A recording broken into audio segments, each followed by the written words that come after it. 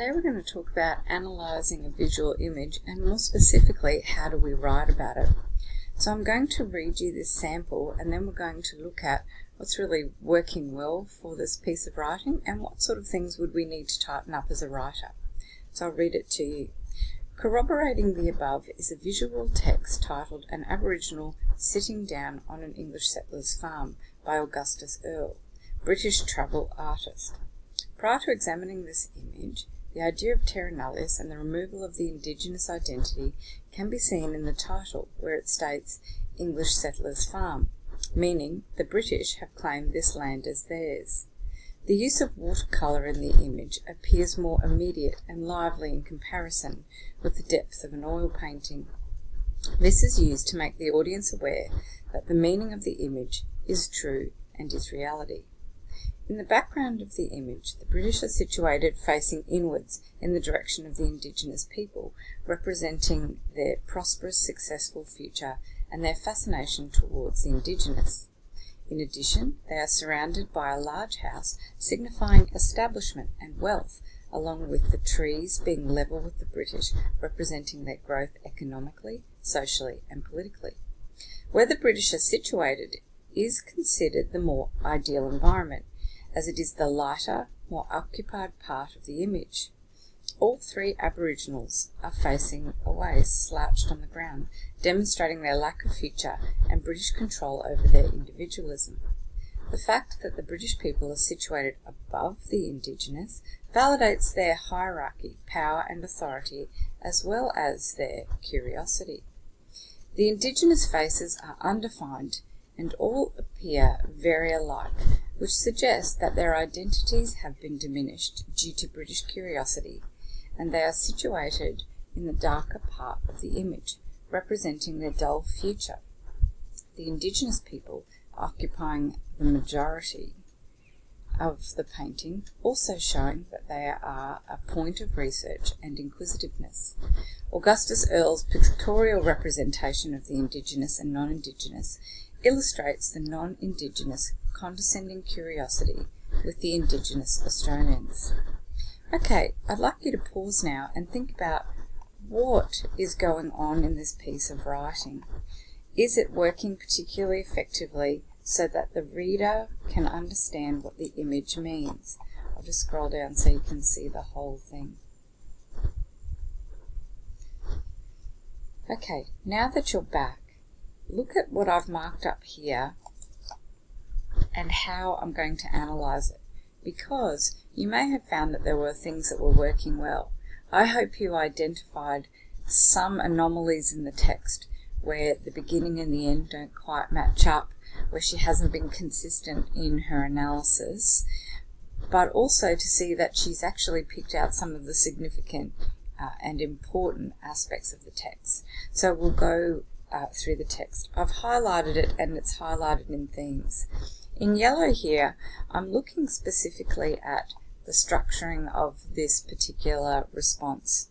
So here she's made reference to a previous paragraph, and she may have alluded to her thesis statement.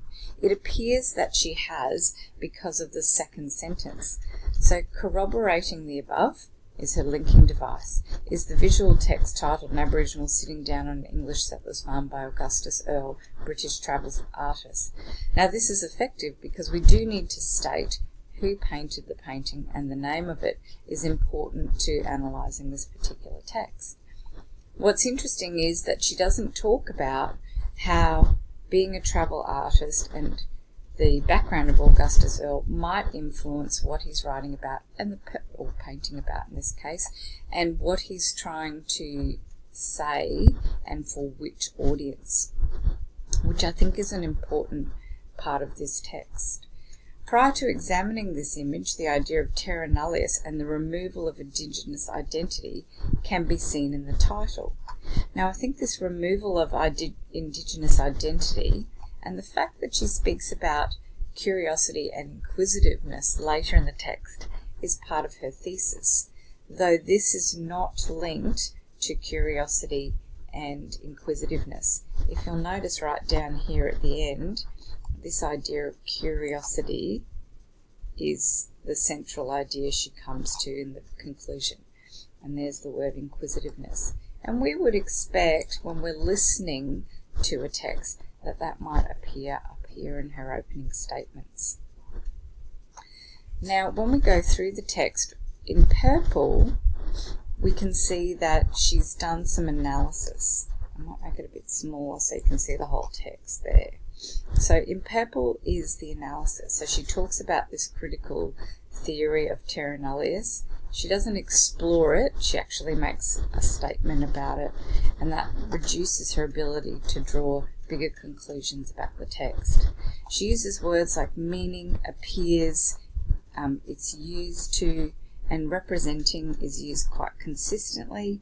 The word demonstrating, signifying, validates, illustrates.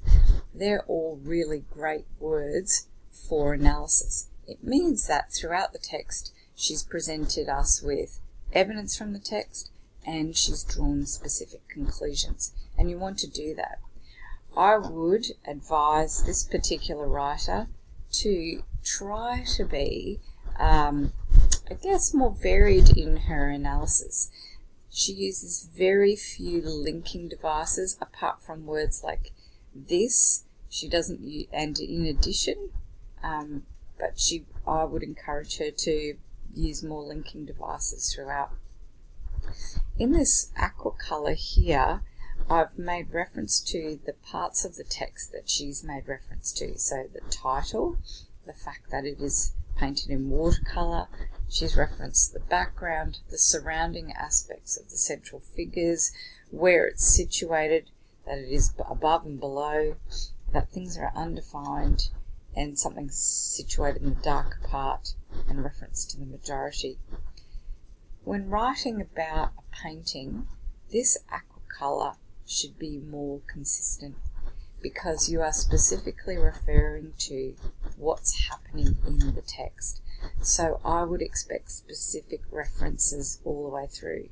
There are some broader references, but when she's speaking about where things are relative to each other in the text, she has been quite broad. Lastly, I've tried to highlight for you in bold some questions that need to be broadened or explored more. So if we look at this second sentence here, prior to examining this image, the ideas of terra nullius and the removal of the indigenous identity can be seen in the title, where it states English settlers farm, meaning the British have claimed this land as theirs. How does the title relate to this claiming, and how does it relate to identity? We would be looking for a closer link in what you're stating and the conclusion that you are drawing. If I jump down to this part and this sentence, this is used to make the audience aware that the meaning of the image is true and is reality. And I would wonder, when I'm listening to this analysis, what are we talking about? Oops, spelling mistake. What are we talking about in terms of reality?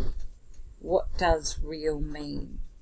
Do we mean that now that the colonists have arrived, they've established themselves on the land, that the reality is British authority is superior, and that there is a diminishing of the indigenous cultural background and how that is happening? Because there's very little analysis of this central figure. For example, there's no reference to the smoke, the composition of the family, the dogs in the background.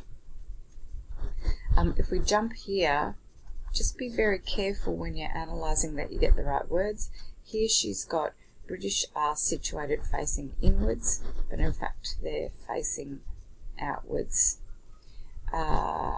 This idea of fascination, if the characters are in the background here and these characters are much larger, you need to link that idea of fascination. Is it the painter's fascination? Because it doesn't appear that these characters are necessarily fascinated with what's going on here. So be careful with your word choice, or be careful of the clarity of your analysis and drawing conclusion. when you look at this sentence, be careful with pronoun references. Here it says, in addition, they. In this context, is they the Indigenous, or is it the colonists in the background?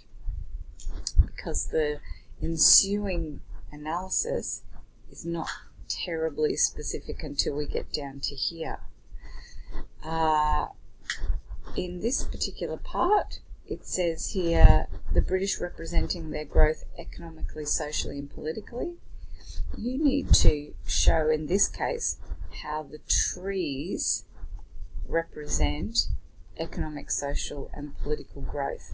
I can see that it is implied in the word growth, but you might want to look at it in contrast to the foreground here, for example. Where the British are situated is considered the more ideal environment as it is lighter. For us, analysing an image, that is a very common conclusion drawn, but we need to say why.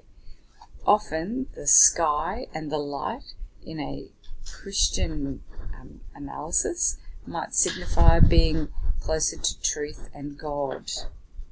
So when you're drawing conclusions, make sure you establish here a bit more of a specific context, especially given that the colonists brought Christianity to this particular community.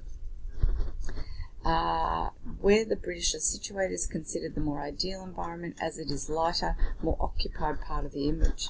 All three Aboriginals. Now I can appreciate why she said Aboriginals, even though grammatically it's not right, because up in the title there is that reference here.